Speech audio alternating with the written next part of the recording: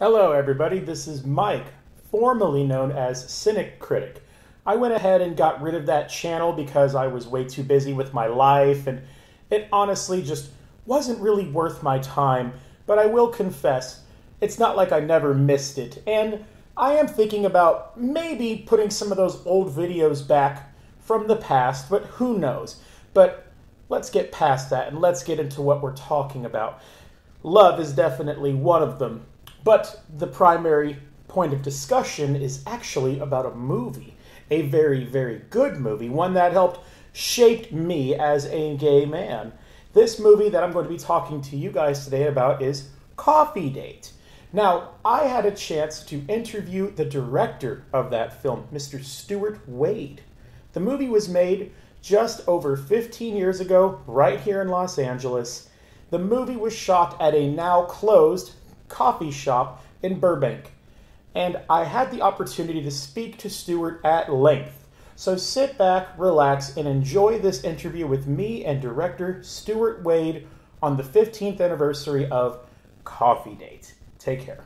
I'm glad that you're joining my meeting. I've been wanting to talk to you about Coffee Date for so many years, and I'm glad that your DP Howard Wexler has put us together so that, we can communicate especially. Yeah. One of the questions I have about the film is, do you think that it has aged very well since the subsequent 15 years? I think it's still a very fun movie. I think it holds up in that regard. The culture, thankfully, has changed. I think, straight men in general, I think are so much less uptight about gay issues. Right. I think that, I'd like to think that, my movie and other gay movies along the way helped pave the way for that. But yeah, nowadays, a straight guy being mistaken for gay, they're like, yeah, whatever. Let's don't do it. Well, right. And one of the things I love about the film is that it's also a good time capsule, because at that time that you shot it, I believe you shot it in 2005. It was released in 2006. This was a time where, Facebook was still just basically like for college students, and MySpace was the thing. I hadn't even heard of Facebook at that point. Right. And, this was the days of still, blind dates and Craigslist. And I really was just taken by that concept, because one of my friends, he told me about it. And I used to work at a Blockbuster Video, and we had got a copy of this with other TLA release titles like Boy Culture and Not Another Gay Movie. And Coffee Date was one of them, and I had heard of Wilson Cruz, and I knew Jonathan Silverman from Weekend at Bernie's, and I had seen Jason Stewart in 10 Attitudes, which we also had. I was the resident gay guy at our Blockbuster, and when I got my hands on Coffee Date, I was floored by it. I'm like, wow. This is stuff that happens in real life a lot. And one of the things I think that the film has a very strong strength with, and it does hold up well, is it shows that gays and straights are very much alike in a lot of ways, and it's okay to associate yourself with, someone who's not exactly the same as you, but much like that movie Flawless that had Philip Seymour Hoffman and Robert De Niro. I remember it, yeah. Yeah, like how that kind of was showing the boundaries of how enemies can hate each other, but put into a circumstance, they just have to put aside their differences. And I think Jonathan Bray and Wilson Cruz did a very, very good job with that. I know that it was a low-budget film, but it doesn't really feel like that, because the quality and the nuances of the performances transcend what, you have to have. It doesn't need to look big and flashy. It doesn't have to have glossy anamorphic photography or fast angles or silly music. It's the message, and I really like that. It's such a good film, though. I really like it. Thank you. Yeah. I'm still proud of it. I enjoyed making it, and I enjoyed, we took it out on the road. We went to all kinds of film festivals around the world with it, and it was just a ton of fun. It was great. Now, have you ever considered, because I know that we still have, a couple months left in 2021 and the film's now 15 years old, have you ever thought of or possibly going to release like a special edition Blu-ray? Are you going to try to, have like a special showing somewhere here in LA with like... I thought about doing some sort of, re-release, but... I'm not a tech person, and it would be such a project for me to get the elements that I would need to do it. I wouldn't be able to do it myself, but I'd have to get all the elements back from TLA, and it would just be such a hassle. I did think about it. I'm sort of torn. One part of me would really like to do it, but it just, I'm in pre-production on a new feature, and so I kind of like, well, probably should devote my attention to, new projects, not spend, I have limited time and energy, so can't do everything. Well, I understand that. I just figured I would ask, especially since the star Wilson Cruz, he has blown up with Star Trek and everything, and I know. He has continued to be steamrolling with his activism and whatnot, and getting all those elements put together and having to go back to TLA and whatnot. But I do want to know some things, though, because I've seen it so many times, the film. One scene that was deleted, and I'm wondering why it was removed, because I love it so much. Why was the scene taken out where Jonathan, or Todd rather, he's in the bathroom and the guy says, "Hey, this ain't a bathhouse, it's a coffee house," and he walks out? I wondered that. I don't remember. There were certain scenes that we really loved, but we felt it was important to have a really tight running time. We didn't want it to, it's a comedy. We want it to move along. So for pacing, we sometimes, there were some scenes where it's like, it's really funny, but it's got to go. It's just, we've got to keep it moving. Right, like, there's some dead weight here. We got to get rid of it. Yeah, you have to be really ruthless. It's painful, I can tell you, as a filmmaker, to get rid of stuff, but you have to sometimes. Now, when you guys were filming it, it seems like there was a lot of good camaraderie. Was it an easy shoot? Was there any, delays, with, scheduling or, getting, lighting equipment, clearances, anything? The equipment and all was pretty easy. The hard part is getting everybody's schedules to align. Jonathan Silverman, busy actor, Deborah Gibson, and Sally Kirkland, everybody had, other projects they're working on. And so it was definitely a challenge to come up with, a schedule that worked for everybody. So there was quite a bit of juggling, and there were a few times where we thought we had everything locked, and then somebody's like, "Oh, I got to go out of town that day, last minute. Sorry, can we, and had to rejuggle the whole schedule." But that's what happens when you're working with busy, talented people. Oh yeah, and you had so many times. I forgot to even mention Elaine Hendricks. I knew her primarily as being the evil high school girl Evian from Superstar, and I'm like, Evian's in this movie. How about that? And my gosh, just like all those scenes with her and Wilson, you would really believe that they were roommates, and just all that stuff, especially with Jonathan Bray and Wilson. Wilson's timing is just impeccable. Yeah, he's so good. I love him to pieces. Now, me being new here to Los Angeles and getting to know the lay of the land, I am curious, the plaza that they all go to watch the movie before, Todd has the bottle tossed at his head, where was that? I'm really curious. It's still there. It's the corner of Sunset and Crescent Heights. Is that where that AMC is? That's over there? Where I don't remember if it's AMC but yeah, there's on the second floor. There's a movie theater. That's the movie theater we had them coming out of. I knew it. I thought that's what it was. And what would you say was the most difficult scene to shoot in the film? Boy, it may have been that one because we rented out that whole area, that whole outdoor mall area, But we only had a certain amount of time, and then we also had to time. It was actually my cousin who we had throwing the bottle out of the car. Yeah. And we only had those, of course, had to be fake bottles. You can't, you don't want to throw a real bottle at Naturally. It was, sugar glass or whatever.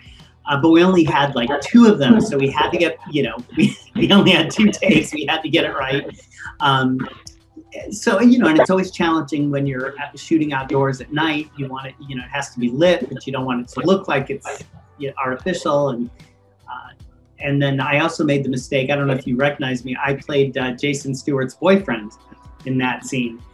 And I'm not an actor, and I am a director. And so I'm in the scene, and I'm like in there looking at everybody as the director, not staying in character. And I actually initially had lines, but I couldn't deal with it. So I finally, I gave Jason my line. I'm like, I'm just going to stand here.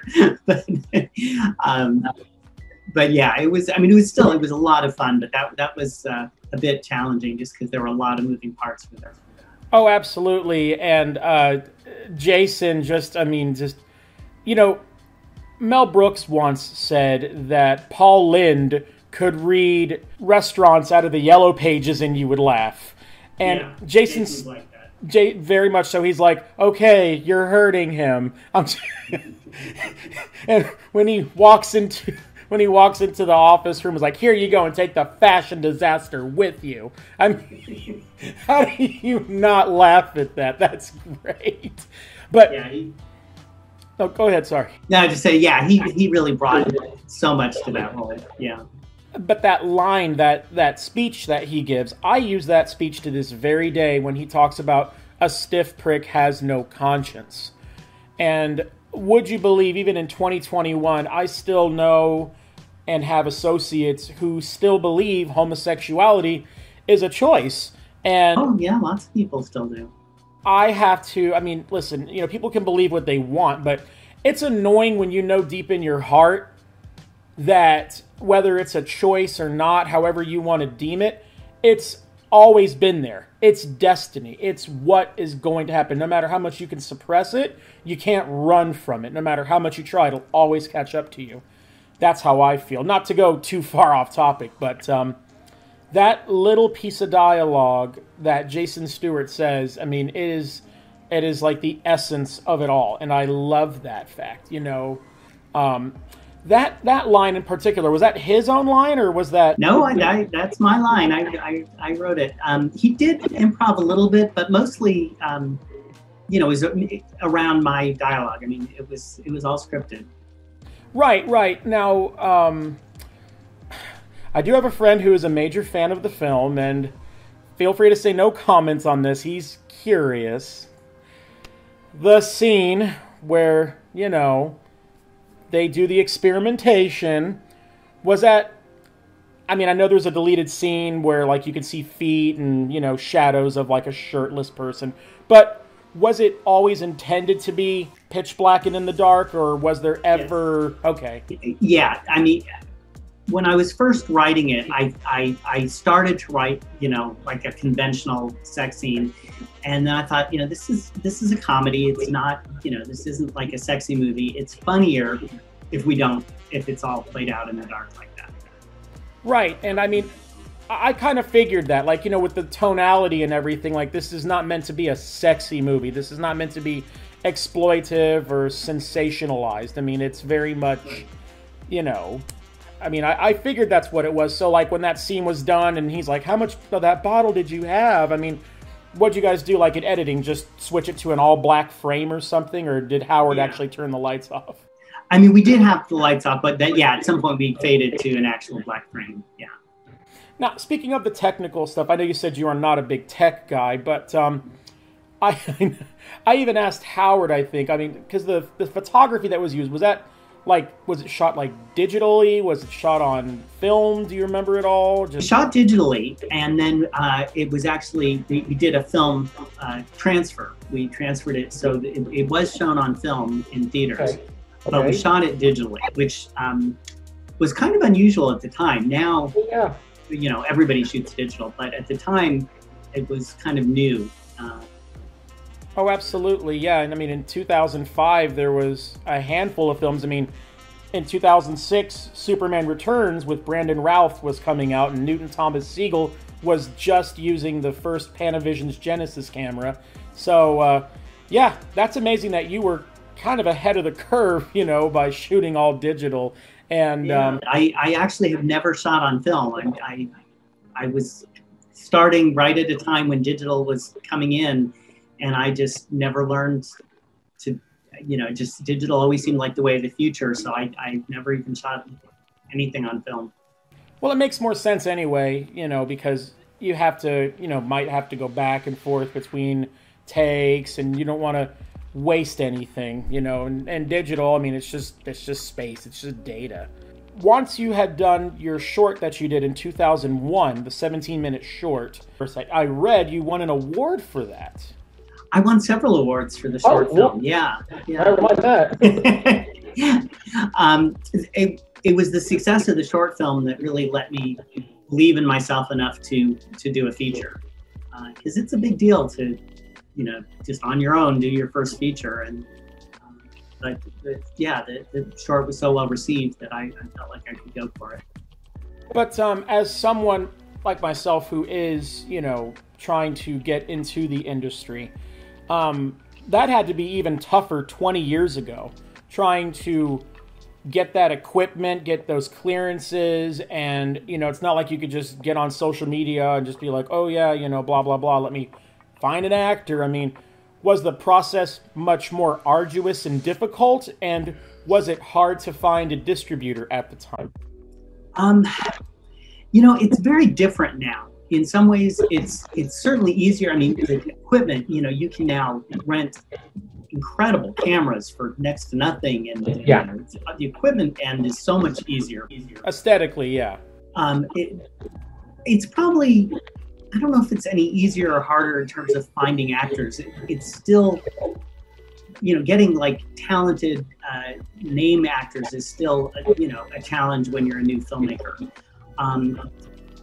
I think getting distribution may have been easier back then, because now,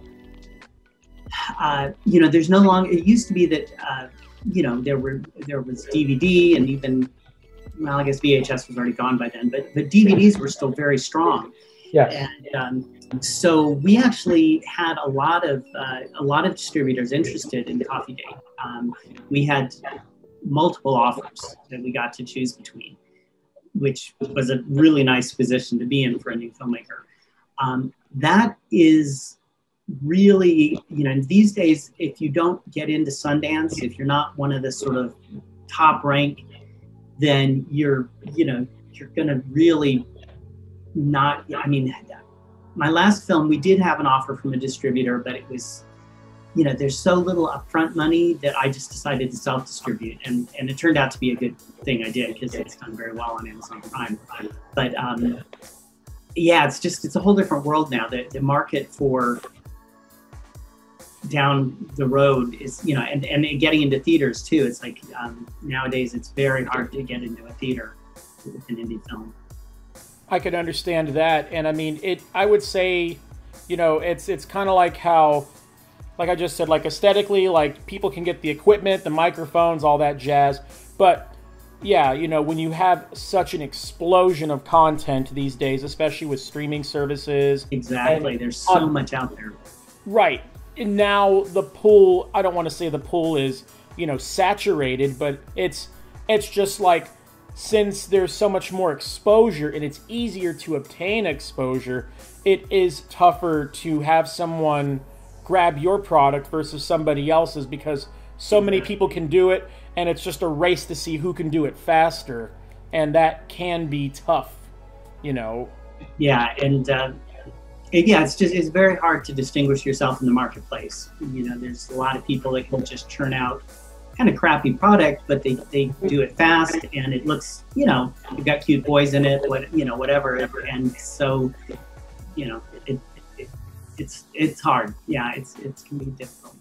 Now, when you guys had shot that short in 2001, was it shot like over the course of a week, a few days? Do you remember it all? Gosh, it was, I think we shot it over 2 days. It was either 2 or 3 days, certainly no more than that. Yeah. I see, and it was shot in the same coffee shop that was featured in the feature-length film as well? Did we use the same one? No, we didn't. We ended up we went back to them. We wanted to shoot there again, and they were still in business, but they had kind of gotten burned, not by us, but they'd had other film crews in there that had kind of trashed the place, and they're like, nope, we're not doing that again. And I said, well, you remember, we were one of the good ones. We they're like, yeah, but we don't need the money, whatever. So we ended up getting a second place, yeah, which worked out fine. But yeah, we ended up having to go with a different coffee house. I see, and it wasn't. I know I'm asking a lot of these like probing questions, but was it hard to like wrangle up the extras and stuff like that for the coffee house or for the the shopping mall scene or whatever? Yeah, I mean, it's always a bit of a challenge when you don't have a lot of money. If you're willing to throw money at people, then you can get crowds. But when you're just like, hey, show up and help me out for free, it's harder. So yeah, that's kind of always an issue with low budget projects, is getting enough extras. I see. And the entire shooting production for the actual movie itself, it wasn't too long or anything? That was, I think we did a 21-day shoot. Oh, very nice. Yeah, which, I mean, it was challenging because it was my first feature. Now, my next one, we're shooting 10-day shoots. So I've gotten a lot faster. Right on. I know what I'm doing. Yeah, and did you guys actually shoot in LAX whenever Jonathan Bray is waiting for his mom? Yeah, well, that was actually LAX. I was really surprised they let us shoot there. But wow.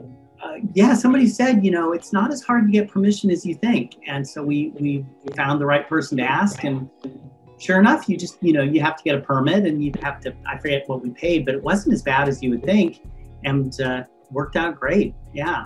I was amazed we were able to do that. I understand, and one of the things that's especially great about the film is it doesn't have a conventional ending. With films like this, typically you'd think, oh, okay, the straight guy realizes what he really is, and they become a couple, and they don't. I mean, it's so important that this goes beyond a typical Hollywood ending. They live happily ever after, but they're not loving happily ever after, if you know what I mean. Right. I mean, they're friends, and they both come out of it changed, and I love that. Oh, thank you. Yeah. You're welcome. That was always the planned ending from the start, was it, to be like? Yeah. I mean, I guess it crossed my mind that I could do the conventional Hollywood ending, and I thought, that story's been told. I want to, and really, for me, one of the goals of the movie was what you said, to show that, there really isn't this unbridgeable divide between the gay world and the straight world. That we really, our common humanity is more than enough to bridge it. And so, yeah, I wanted that to be the ending. That, they were friends. They were going to be part of each other's lives, but not as romantic partners. That's very, very beautiful. It is a bit of a personal question. You don't have to answer this, but is Jonathan Bray gay, or is he actually a straight? No, he's straight. Yeah, he's a straight man. Yeah. That makes it even better. So, wow, this, it was almost like life imitating art in a way. Well, I mean, I'm sure that Jonathan Bray's a nice guy. He's a very nice guy. Right. He's not the jerk he wasn't you know what I mean? He wasn't as apprehensive as, Yeah, but he's an incredibly nice guy, but he's a straight guy, and he's, not like kids these days, 20-year-old guys, they'll kiss straight guys, they'll kiss each other just on a dare. But for him, having to make out with a man, that was the thing. I mean, he had to kind of psych himself up for it, and, he did a great job, but it was kind of a big moment for him. And that was that done in one take, or was that multiple? No, we did multiple takes. Whoa! I mean, we didn't do it. I wanted to be respectful. I wasn't gonna make him do it over and over. But I also just you got to make sure you have what you need in the editing room. So yeah, we did like 2 or 3 takes. I understand, yeah, because I mean, that, you know, it's like if I had to kiss a girl, you know, me being a gay guy, it's like, but that, well, actually, no, that's not. I know you know what I mean, like that's not as difficult because it's not, you know, it doesn't go against the cultural norms, but it's still, of course. Yeah, I mean, yeah. I got you. So, in closing, talking about Coffee Date, what is, or what was rather, whenever you were making it, like, you know, because every director, they have a goal in mind. Like, they want audiences to be excited, or if it's to make money. Was this a film that was meant to, you know, do, you know, gangbusters at the box office, make a bunch of money? Or was this something to get, well, I mean, natural? You always hope for that. I mean, well, you know, yeah. but no, that was not the motivation. Okay. It really was what I talked about. I really wanted to make people laugh and create something that would bridge the divide, you know, because they're especially back then, I think, you know, a lot of times gay people, you know, lived their separate kind of ghettoized lives and didn't really interact a lot. And straight people, you know, they had their gay relatives and their gay coworkers, but, you know, there really wasn't a lot of close friendships between gay, especially between gay men and straight men.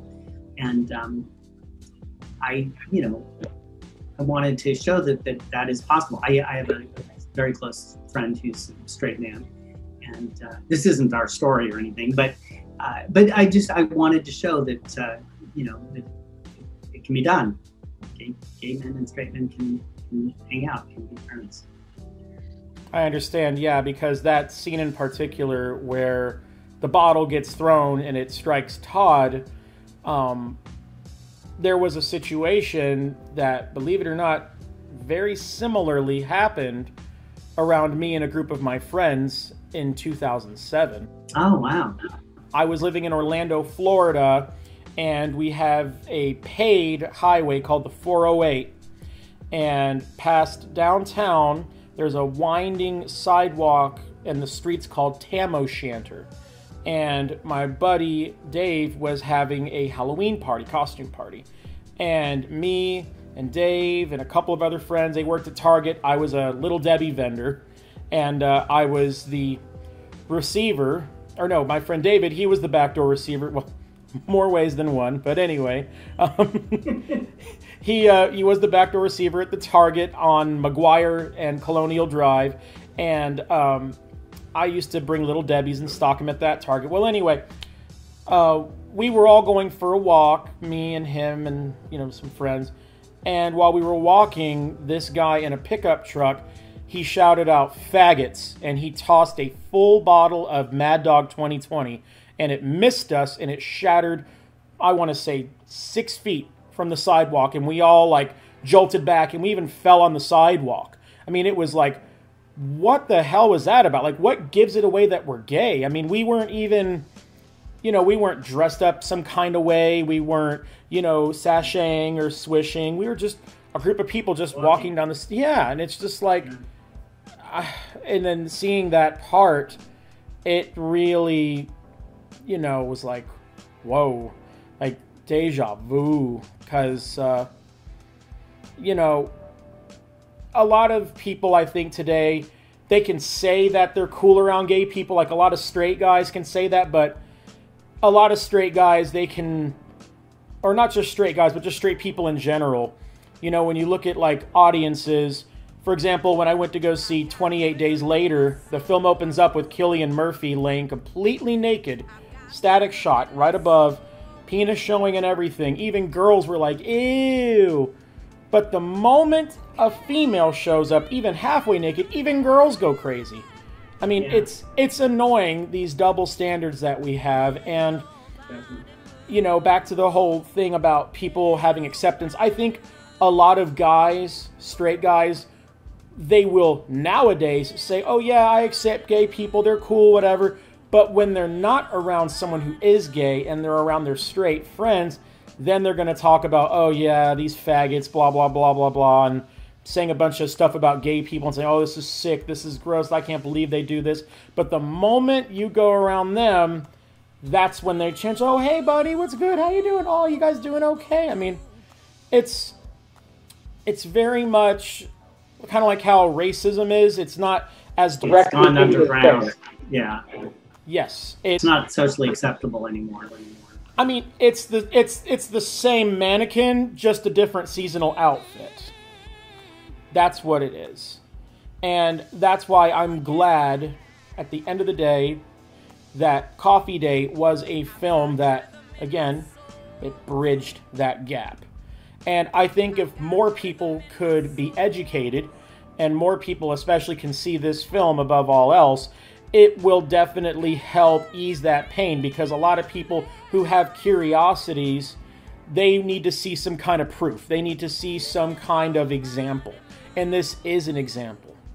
And I think you made a very good example with your wonderful writing, your great directing, and best of all, your choice in casting. Well, thank you. You're very welcome, Stuart. So that concludes my interview with Stuart Wade. I hope you enjoyed it as much as I did making it. Thank you for putting up through the technical glitches through Zoom.